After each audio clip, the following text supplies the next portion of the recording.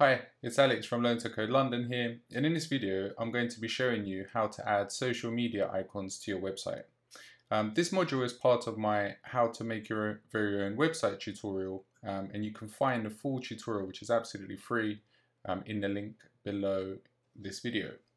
So let's begin. So why would you want to add social media icons to your website? Well, it's obvious really. You want people who visit your website to be able to connect with you on various social media platforms.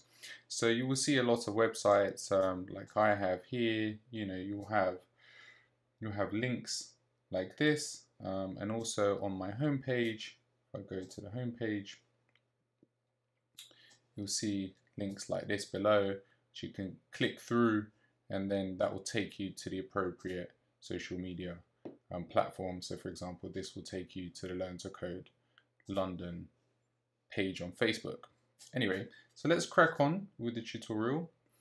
What I'm going to do first is just set up a very basic web page for us, and this will be taken from the previous module, just so we've got something to play with that we can actually plug in our social media icons into. So if I go back to the previous module, which was all about how to make your web pages look cool with CSS, if I take the HTML and put it here in my text editor and then create an additional file and take the CSS from here, like so, then I've got my HTML and CSS files, which are the basic fundamentals of any web page. So I'm just going to create a new folder on my desktop. I'm just taking you guys through everything step by step so you can see exactly what I'm doing. So I'm going to call this example. Now I'm going to save this file, save the HTML file to that example folder, and I'm going to call it index.html, save that. And then I'm going to save the CSS file, save as, to my desktop, to the example folder. I'm going to call it style.css. Okay, let's just double check that's in there. We've got that, that's great.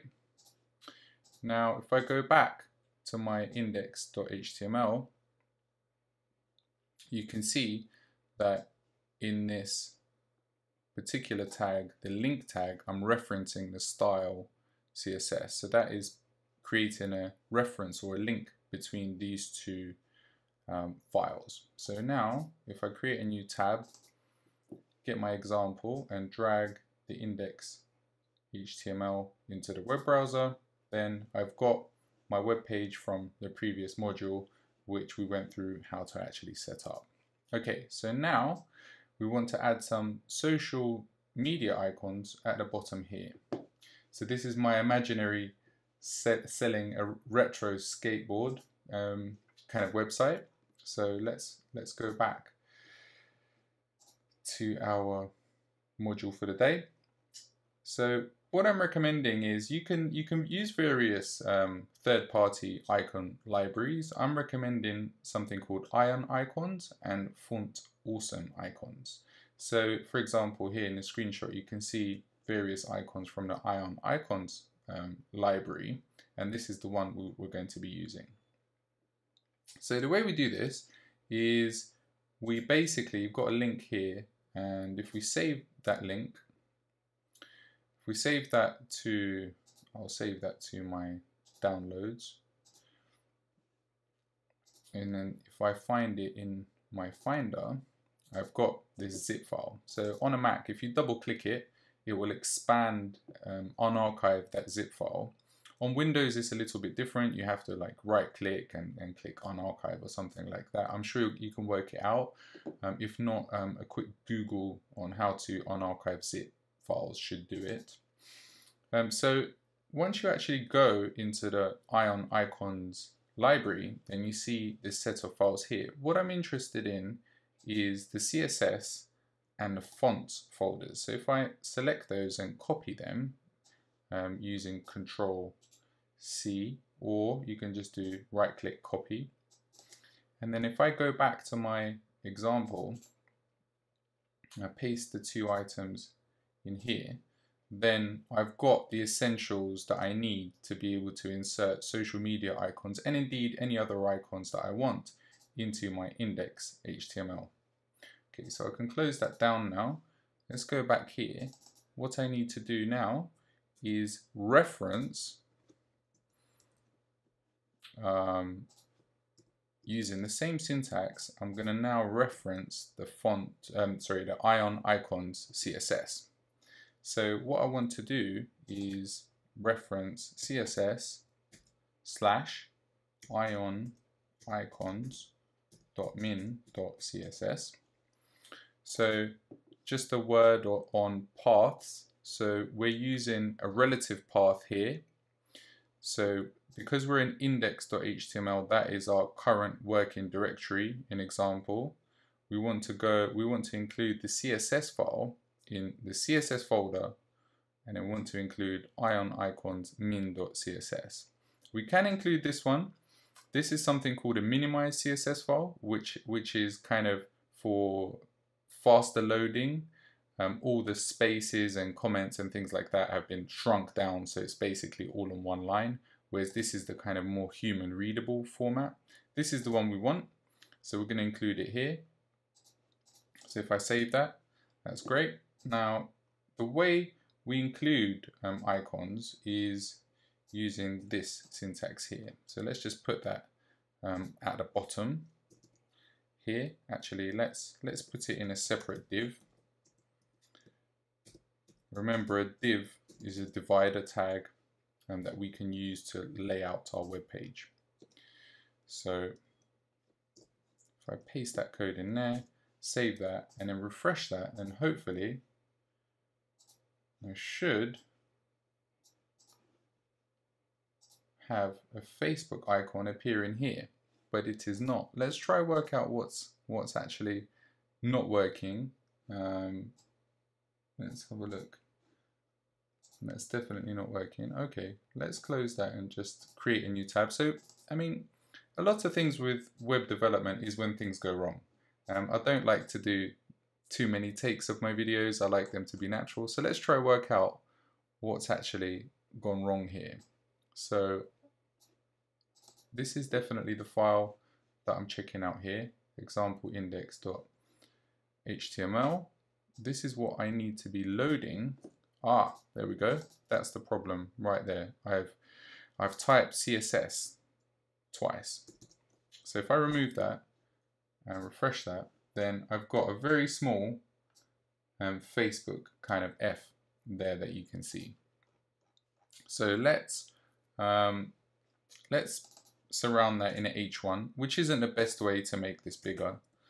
So let's just try it so you can see. So we've got that Facebook is much larger now. Now the way I've suggested to do this to make things bigger is to actually put a font size style on that. If we change that back to a div, save it, let's see if that works. Right, so that's looking really good. That's looking really good, and we haven't really hacked around to make that an H1. So what I'm going to do is create an ID. So remember in our CSS tutorial, which was the previous module, we learned how to use the ID tag to uniquely identify tags for styling. This is called the ID selector. So I'm going to call this follow. And then in my style.css, which is my own style, I'm going to put hash follow, open curly brace, close curly brace, and I'm going to take this style out of here, place it in here, save, go back here, remove that. So hopefully now everything should be unchanged, but I've got a much better, much cleaner HTML, where if I remove this, you'll see that that goes back to small. If I put that back, so I'm basically identifying this div as with the unique identifier follow, And then in my style, I'm using hash follow and I'm setting a font size of 50. So this is just a good way to make the icons bigger. Okay, so let's now create links, create more, and create links. So I'm going to show you. I'm going to copy and paste this, and then I'm going to go through what's actually going on here. So let's make this a little bit bigger and format it so we can see it better. So inside the div, we've got, one second, I'll just format this really quickly, and then we can see what's actually going on and go through it stage by stage. Remember, these tutorials that I'm going through here are, you know, this isn't the easy way. There are shortcuts. I'm teaching you kind of the fundamentals, what actual web programmers would be doing, and going to really first principles. So, okay, so we've got a div with an ID of follow, which closes here. We've got an anchor tag being opened and an anchor tag being closed. I'm referencing the Learn to Code London Facebook page, and inside there we've got an icon called Ion Social Facebook. So we have a Facebook icon there, we'll have a Twitter icon here, and we'll have a YouTube icon here with the respective links like so. So if we save that and then refresh this page, then yeah, it's looking pretty good. It's looking pretty good. I have got some weird kind of underscores going on here, and let's have a look at why that's happening. Firstly, let's go back to our style and just make that a little bit smaller. I think that's a bit too big. If we save that, refresh that, so that looks all right, I guess. You know, for our test web page, that will do. So what's actually going on here?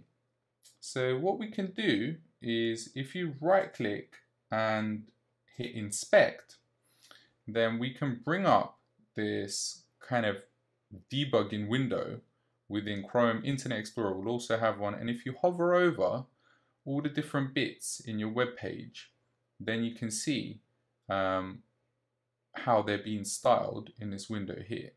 So if I look at div follow, then I can see all the different styles being applied here.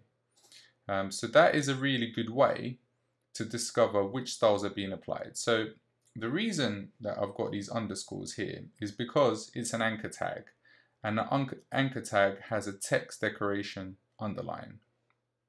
So what I need to do to get rid of that is remove that style on the anchor tag. So the way I can do that is I can basically say text decoration none, save that, and for good measure I'll put it on a hover style as well. If any of the CSS stuff is confusing, do check out my previous tutorial which covered CSS in more depth. This is kind of building on that, and each tutorial that I'm covering is really building on top of each module. So we're getting more and more complex. We're bringing a lot of things together. So if anything's confusing, do check out the previous tutorial or drop a comment, and I'll be sure to respond. So if we refresh that, that looks great now. We've got really nice set of icons linking to our social media pages. So if we click on that, that will take us straight through to our Twitter page. Obviously, you know, this is an example, and I'm linking through to the Learn to Code London social media pages. Obviously, you will then link to your own web pages accordingly. So you can find this example on the blog post, so you can have a play around with it, download it, whatever. It's free to use as you wish. One more thing I'll talk about briefly is how to actually find out what text to put here. So if we go back to the tutorial, if you follow the Ion Icons link, if we put that into a new tab, then you can see here all the different icons that you can use. So for example, I want to use this heart icon. So for this heart icon, I would put Ion Heart. So if, for example, I wanted to put here, I don't know, made with love, then I would simply put Ion Heart. in this area here. Save that, refresh it. And so I've got my little heart there. Whoops, I've misspelled made. So refresh that. So there we go. So remember, again, the development loop, making changes, saving and refreshing. Keep testing as you're developing and you should be good to go. So that's a very quick tutorial on how to, include social media icons and indeed any icons in your web pages. There are easier methods, which I'll be covering in the future. There are shortcuts, but we're really going for the fundamentals here. How do things work? Very, very fundamentals and kind of the hard way, if you like, without too much cheating, as it were. Okay, so thanks very much, guys. I hope you enjoyed this video. If you did, please hit the like and subscribe buttons, and I'll be bringing you more Learn to Code content in a future video. Thanks very much. Cheers.